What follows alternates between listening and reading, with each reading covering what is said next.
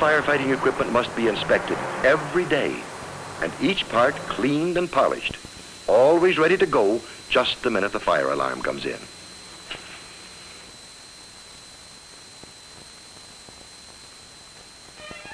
Whenever they have time, firemen practice what they might have to do in fighting a fire. The aerial ladder is built to reach high places on tall buildings. See the three ladders, one placed inside the other? They can be extended and turned with the help of a few levers.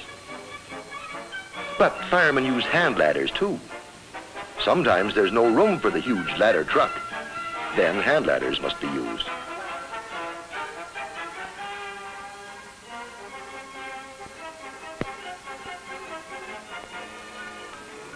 Here comes Tom. He's carrying a hose roller on his back. His partner carries the rope. Down goes the rope. And up goes the nozzle.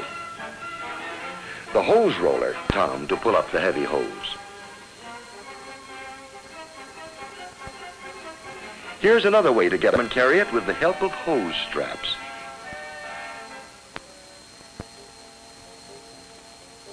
These firemen practice saving a man's life. One of them makes believe that he is overcome by smoke. Captain Drake shows them how to give oxygen to a smoke victim. The machine forces oxygen into the lungs and pulls out the bad air.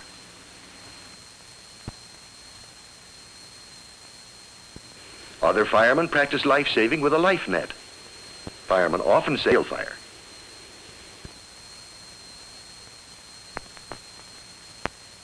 What's this? It looks like a fire. Will anyone see it?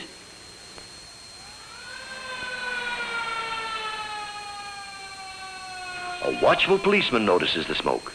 Quickly, he calls in the alarm over the police radio.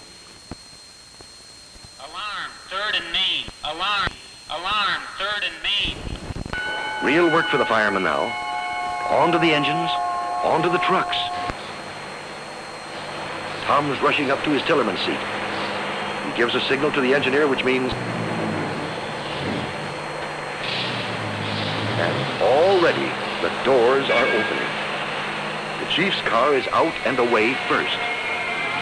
The two engine companies follow.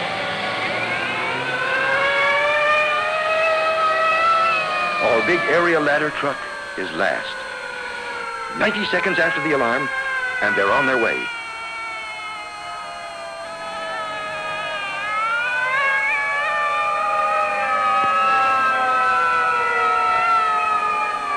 All traffic stops. The siren shrieks, "Clear the way, here come the firefighters." They must hurry. Fire doesn't wait. That's why fire engines may go through red lights on their way to a fire. But firemen always drive very carefully. Tom's keeping a firm hand on the tiller. Round the corner goes the big aerial ladder truck.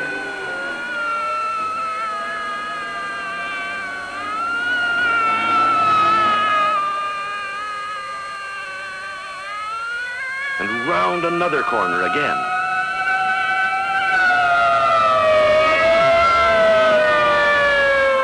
One minute after leaving the firehouse, and just 2.5 minutes after the alarm was turned in, the firemen are at the fire.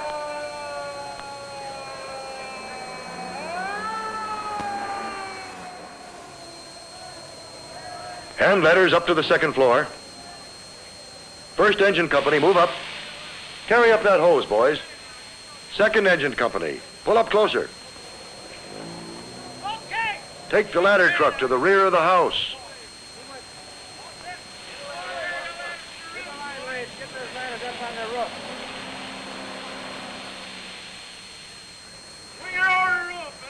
Connect the hose to the water hydrant.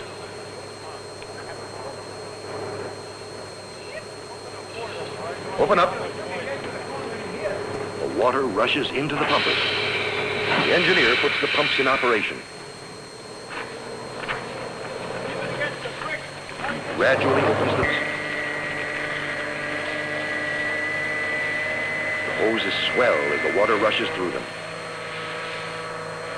And already the spray is cooling the flame. But the fire is spreading to the roof. Little Judy and her parents are very worried. Will the firemen save their home?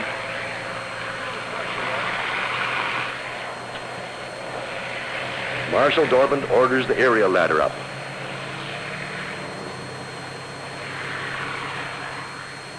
Carefully, the engineer lowers the heavy ladder so it doesn't crush the roof.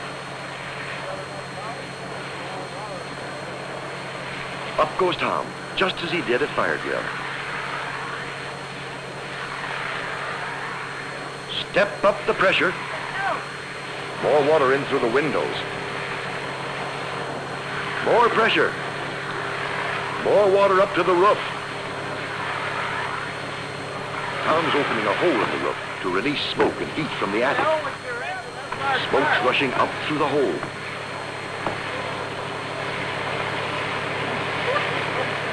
Tom cuts another hole to let more heat out.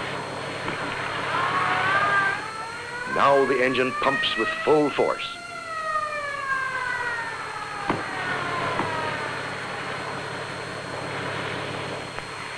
Firemen with smoke masks go inside to see if all the fire has been put out. The fire seems to be dying down. Firefighter Tom and Captain Drake are happy that they could save Judy's house and her kitten.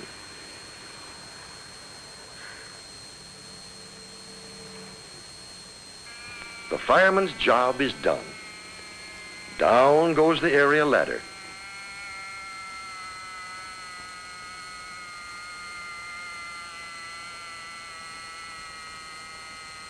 The wet hoses are rolled up and go back to the truck, each in its proper place.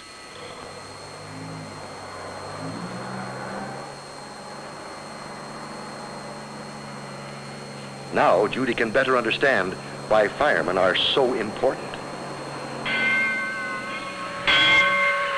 The firemen have done a good job, and now they have to go back to the fire station. On their way back, they follow traffic rules of their town like other cars.